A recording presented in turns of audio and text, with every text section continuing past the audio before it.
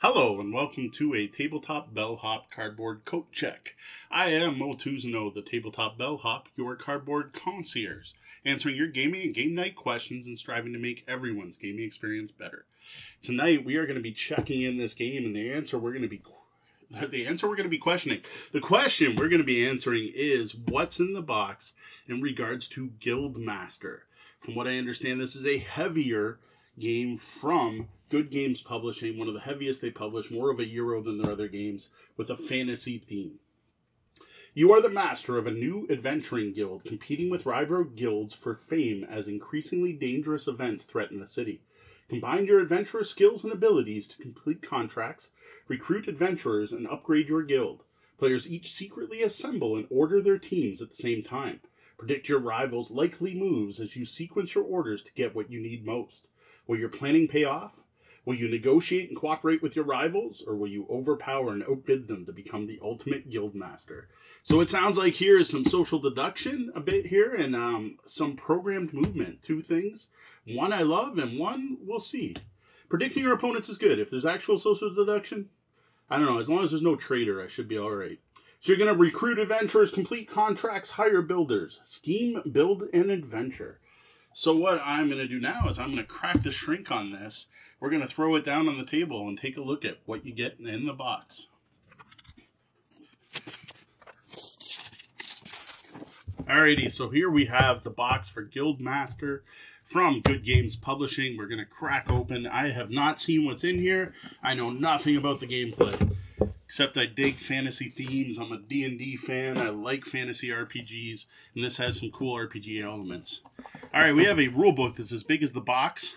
Oh, here's a bonus. We have a separate quick start guide, which feels almost as thick. Some really nice artwork on here. I dig it. It really pops. It's slightly cartoony style, but I like it. So I'm going to flip through this quick start guide first. It's almost too big to fit on the screen here. We have a whole bunch of different guilds here. We've got a game overview, how to set it up. There's a list of initial skills here, so it looks like there's going to be some leveling up involved. There is definitely a long horizontal board we'll be pulling out at some point. Plot phase. We have two-column rulebook here with a ridiculous number of examples. There is probably 50% art on these pages. Nah, not quite. Probably about 30%, 33 to 40% art on these pages. Showing actual shots, showing where coins are moving, where things are going. Looks like there's some worker placement elements here. Alright, the quick start guide on its own is 10 pages. So 10 pages just to learn how to play. Then there is a strategy section here. And then we have the full rulebook. So going through this, we do have a setup. It looks like there's going to be some hidden information here, which makes sense if you're doing some programming and the other opponents don't see what you're doing. Looks like you might even have, is that the same board? Yeah, okay, it's the same board. Again, we're looking at, 40 to 50% artwork here, showing examples, showing actual game components. Really impressive looking rulebook. I obviously haven't read it myself. It's my first time seeing it. I'm impressed with what I've seen here. All kinds of stuff moving around on the boards. You got orders described in depth. We got summary. We've got call-outs here. That's always good to see. Pointing out specific elements. I notice as we get further in the book, you get less and less art. Now we're looking at things to remember in a glossary. So the full rules are 21 pages, and this is not a small book. This is 2 columns, small text. This is going to be a chunky one. This is going to take some work to learn. And 2 whole pages glossary of terms. And then on the back, you have a dice, showing you the dice probabilities. That's a nice touch. So there is dice used in this game. They actually provide a probability chart on the back of the rulebook. I know some people are going to appreciate that. Okay, that is one of the coolest components I've ever seen. There are ribbons in here for each of the different guilds. So there's like guild pennants that are actual ribbons. So I have a gold ribbon here with a piece of heraldry on it that looks like a fox head wearing armor. So we have an orange pennant. Then we have a red pennant with a phoenix at the bottom of it. But these are actual cloth, like bookmarks. Then we have a green pennant with Medusa's head. And a blue with a mermaid or fish. No, it's definitely a mermaid. There's hair there, which unfortunately I can't really show off on my close-up camera. Those are nice. I don't know what they're for, but if they have an actual thing where you bookmark things, that'd be really cool if you throw it in a book. So then we do have the board, which is going to be a very large, long board that I can't actually quite fit in my camera lengthwise, so I'm just going to hold it this way, kind of pan it so you can kind of see it. There are all kinds of coin values on here. I see a spot for adepts. There's spots for cards. There's costs next to the cards. Things are listed off A, B, C, D, E, F. So there's probably an order of priority here with a scoring track. It looks like the game's going to play through 9 rounds. I do see differences here for 2 or 3 to 4 players. Nice looking board. It shows the inside of an inn with spots to put all the cards on it. And then on this side, there's some notes. Again, 3 to 4 spots with spots for 4 different stacks of cards. These are contracts that are probably going to be up you're going to choose from. It is a single-sided board. Then we have individual player boards. These are much thinner. They're not mounted. They're card, but they are thick card. So there's a spot for Order 1, Order 2, Order 3, Order 4. So again, this looks like it's going to be a program movement card, movement game. And there's one of these for each faction. Digging through that. So all of this is sitting in a very basic trough style cardboard insert, which it looks like at some point you're going to add a divider to. So you have a guild upgrade board, which is also thin card, and there was one of those for each one. So this is stables, mess hall, bar. They're the same. Yeah, they're the same for the 4 factions, but with the different faction symbols and colors. Then we have the screens for hiding. And they are actually all unique cards. So like the Medusa one looks green and evil. And you have this nice large tavern, medieval tavern look.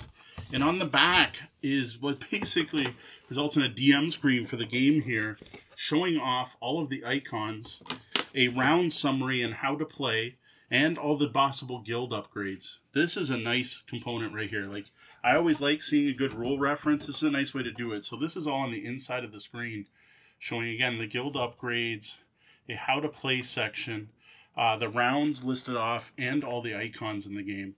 On the back of, like, this thing's huge. Like, it's 2.5 feet across here. It's a significant, like, this could be a DM screen, how big it is. And there is, of course, one of those for each guild. And again, totally unique look. So I'm just going to show out the fronts of these so you can kind of see them. So that's the Orange Guild. The Mermaid Guild is blue. And again, completely different looking inn for each of the players. The Phoenix is a very pink color with lots of almost an Asian theme to it. So good. I'm impressed again that the Good Games Publishing, again, no punch boards. We already have everything punched out and in baggies already. Now it's all kind of tossed loose into 2 baggies, but I'm really impressed by finding the components pre-cut like this, and they're super thick card. So we're going to put those aside and look at what else we got in the box. So there are a bunch of dice. We have standard 6-sided dice, a bunch of them in red, blue, and black. They're tiny dice. I'm going to guess like 1 centimeter dice. I will grab one of each of these to show up on the close-up cam. Of course, you can't see the blue very well. These are rounded corners, standard pipped D6 dice. And there is a baggie full of them. Then we have a couple decks of cards, which I will open, and a deck of Hobbit-sized cards, so smaller 1/2 size cards. There is one additional baggie, and then there is a piece. Oh, here we go. So 1 small baggie and 2 large baggies, and then there is a piece here to build more of a box insert. Oh, 1 more large baggie, but all it's doing is adding like 1 compartment to this entire trough, which just doesn't seem like much. So right, I could add 1 compartment here to my box insert to give it 1 spot. I don't know what I'd want to separate unless there's some in-game reason. There we go. I have now improved my box insert by putting a divider in the middle of my cardboard. That seems silly to me. But what it's going to let me do is toss these tokens in there as I go through them, because I am not going to try to slide these back into the bag. So we have large borders. This one says Sun Temple. For each completed character set, get something. I have to assume that these are going to go somewhere on your player boards. They are 2-sided. It describes the Sun Temple on the other side. So there's the Sun Temple, the Architect's Lodge, which is green, These look like they're probably endgame scoring now that I see more of them. Moon Temple, for each completed contract, get something. So there are 3 of those in one of these baggies. And then there's another baggie, which has more. And we also have the Vault, which shows get victory points for every 20, and again, described on the back. I do like that it's on the back, so you don't have to look up anything in the rulebook. The Training Grounds and the Great Hall. And we're going to toss those in here. So next we have upgrades. We saw these, so here's the bar 2. Shows you get 4 income per round. Okay, we are going to move all of this and dump this. So we have more upgrades. Stables 3, bar 2. They have different things on the back. So the stable show horses, the bar shows like a tankard. We have the hall 3, the bar 3, and so on. There are a bunch of those. Despite the fact that there was nothing to punch, they oddly included blank stuff, like as if when you were punching it, you have stuff left over. So I guess if you lose a piece, you can replace it. Then there are a bunch of smaller tokens that have, again, a tower, a different tower, armory, theater. You know what, I'm just going to toss these down here, and you can kind of see them as I pull them out. Sanctum. It looks like these modify the dice rolls. So showing like re-roll dice or flip them to another side. These are all 2-sided, but it's the same thing on each side. No, they are different on each side. So like the library shows 2 times re-roll or turn 1 die to a 5. And I don't know when you buy that if you get to pick. So there's a pile of those. We have one more upgrade here. Then we have some scoring tokens if you get over 100 points. Then I have no idea. Hexagons with a stop sign, like a hand up, like stop. And on the other side, a closed fist. So that looks like a vote, possibly. An open-handed vote and a closed vote. So maybe there's a voting mechanism here. We have money. Coin tokens. They are 2-sided, and it's kind of well done. They're each unique. So the ones are 1 small coin and show 1 coin. The 2 are 2 overlapping coins, so the shape of it is kind of like a snowman or a figure 8. And then there are 5s, which is just like a more bulbous mass, but it is physically larger. So the 2 is larger than the 1, and the 5 is larger than both of those, which is a nice touch. And then the 20s are gold bars that are rectangular. So that's another one for Good Games Publishing. I'm impressed with what they do with their money in their games. So this is a great thing for people with visual impairments, where they can actually feel the money feeling different in their hands. It's a nice touch. So that's it for the first baggie of components. Which, again, I'm just going to toss this in loose, which I'm going to hate myself later when I go to play. So then this other baggie seems like it's more of the same stuff. And it is. So I have more stable 2s, hall 2s, mess hall 2s. I'm hoping that I'm not ruining anything by mixing these. So we have a bunch more upgrades. And then we have a bunch more of the small things. So we have libraries, towers, sanctums, and so on. And at this point, I think we'll have my editor jump ahead, because basically we've seen these 100-point tokens for the other 2 player colors. Another 2 of those, what we think are voting tokens. And the only thing I see different here is something that shows a token that says cost on it and shows crossed hammers. I have no clue. And a like moon, which I assume is probably for tracking phases, a moon token. And it's either a full moon or a waxing moon. And then a whole bunch more money and upgrade tokens. Alright, that's all going in the box. Again, I'm going to hate myself later when I go to actually learn to play this. And I'm like, oh my god, all the tokens are in loose. What did you do? Alright, let's move on to the cards. We're going to start with the small cards. Alright, we have A, B, C, D, E, F, and that's it. So A through F, that's what they show on the back. And then on the other side, oh, they're all the same coat. So these are probably, again, for planning your movements or something. So A through F with the orange fox kind of symbol. Then, all right, so it's the same thing for all of them. So A through F, and then 1 through 6. And there's some limits on these. So A through F, 1 through 6 for each faction. Not knowing the game, I have no idea what these do. They do have coins at the top of the A through F. The other ones are more like a wax seal. So we have those for each faction here. Same deal for the mermaid faction, A through F. And then we also have hammers, which is the same thing, one for each of those factions. So A through F, 1 through 6, and a hammer for every single of the 4 factions. That's what the Hobbit-size cards are. And these, because I don't want them to get damaged, I'm going to throw into a plastic baggie here to try to protect them a little bit as I crack open the next deck. So we are going to start off with Legend cards. Then we have Hero cards, Adept cards, and Novice cards in this first deck. So we'll start with the Novices. We have a bunch of people we can hire. They all have names and artwork and a few stats on them. So we have Gilthor here. Nice fantasy artwork. Looks like there's some nice diversity in this artwork too, which is a nice touch. Fang, Wallen. We see different body types too. Nice to see. Males and females. Embla, Nairi. So a whole bunch of characters here. Different nationalities. I'm impressed with his artwork. Each of these, it looks like, has a potential of having 6 different stats, and each has 2 of them. Yeah, each of these has 2 of the 6 stats. Lots of variety in this artwork. Really impressed. Nice looking cards. They all have rank 0 in the corner because they're novice. Adepts are more red. We have Khan and EG and Sixi and Knockhill. So these are all different characters.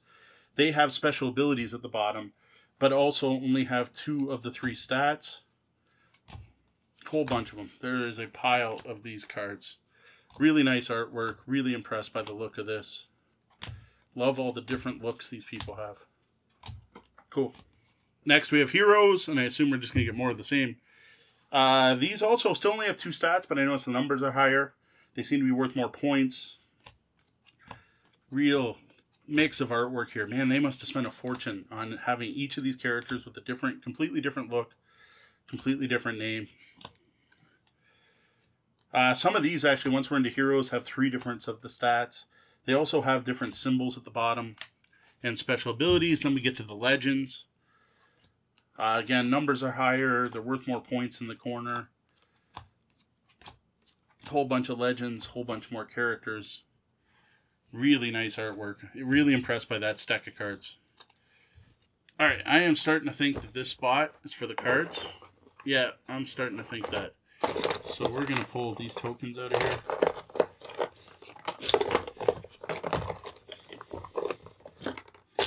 And we're going to put the cards there. Last deck of cards.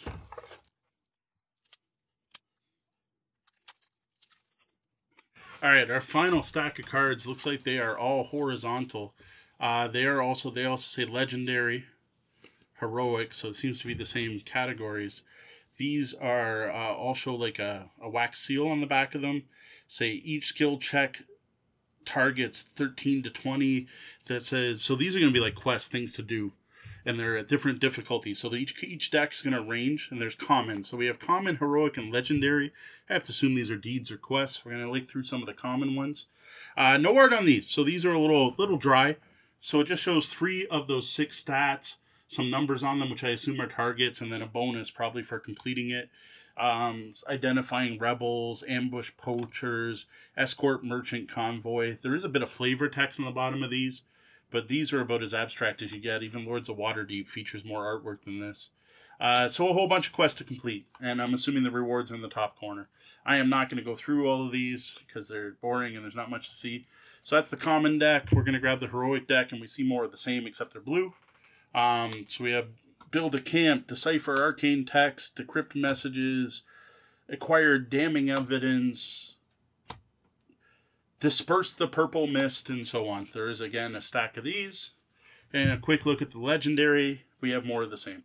So we have the name of it, the requirement to complete it, and then what you get at the bottom, the boon or bonus for having it. Defend usurper, produce a miracle for the people, silence the dread baron, execute the undying champion. I do have to say the legendary ones sound more legendary. Expose the crimson marshal, and so on.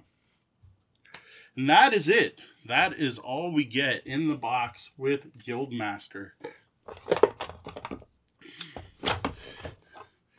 We're going to put all this back in here. I did not see anything in particular that did anything cool with these, but it'll be interesting to read the rules to see if we do anything with these ribbons. That was the neatest component I've seen in a game in a long time. That's a really cool touch. Alright, this looks like it's not fitting well, but it's just because I didn't take the time to actually flatten everything down nice. Everything should fit back in the box fine. It's just I poured the tokens in haphazardly. Alrighty, so there you go. That is everything you get in a copy of Guildmaster. It's ages 14 plus, 2 to 4 players. Game time 1 hour to 2 hours. This is a really neat looking game from Good Games Publishing. Fantasy theme. You are a guild of adventurers trying to complete quests. Fantasy D&D style theme, right? Dungeons & Dragons style theme. Definitely dice driven with some dice mitigation in there. Fantastic artwork. Love the diversity on the artwork. Both in every way, gender, color, age, all of that. Really nice to see in a game nowadays. Really looking forward to checking this out. Looks fantastic. Now that you've seen what's in the box, if you played this, I would love to hear what you think. All right, thanks for watching. I am Mo Tuzin of the Tabletop Bellhop. You can find me all over the web as Tabletop Bellhop, one word, on pretty much all the social medias. You can also find me on our website, tabletopbellhop.com, where you can find all kinds of gaming content. There's short, quick links to those up here for those of you who are on YouTube, and also make sure you subscribe and pound that subscribe button, hit that notification button, ding that bell, however you want to say it. Do all those fun things and make content creators like myself happy to see. If you do have any comments, please leave them below. Finally, head over to patreon.com/tabletopbellhop and consider tipping the bellhop so we can continue to make videos like this and continue to improve on our quality every time. Thank you for your time. For Tabletop Bellhop, I'm Mo. Good night and game on.